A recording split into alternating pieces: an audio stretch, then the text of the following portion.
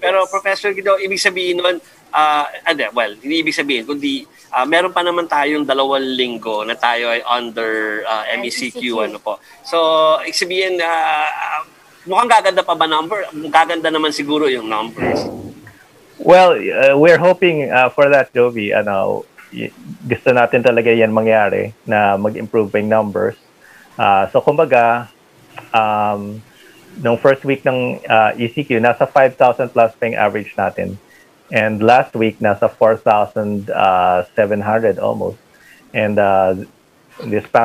itong latest week, mga 4,700 din yung average. So, nag-improve naman siya. So, basta hindi siya tumaas, that's very important. We're hoping na magkaka-decrease. Tomorrow, definitely, we're hoping na it will bump down to mga 6,000 to 7,000 total cases. Pero kung 8,000, it could still happen. Tuesdays and Wednesdays usually nagdi-dip down.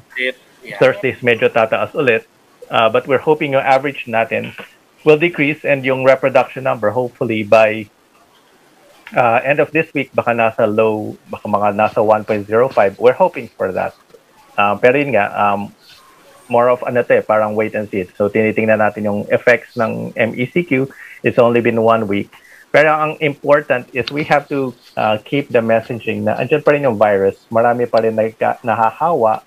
And yung mga tao, I know medyo nagiging impatient mga tao, nagka 2 weeks ECQ na tayo. They're expecting masolve yung problema. Hindi masasolve yan after 2 weeks of ECQ. So dapat continued vigilance pa rin. Yung lagi yung pinapaalaala, yung apat dapat. We should still continue to do that strictly kasi it's very important. Mataas yung caseloads pa rin ngayon and it's still difficult to get hospital admission kung magkasakit tayo ng COVID.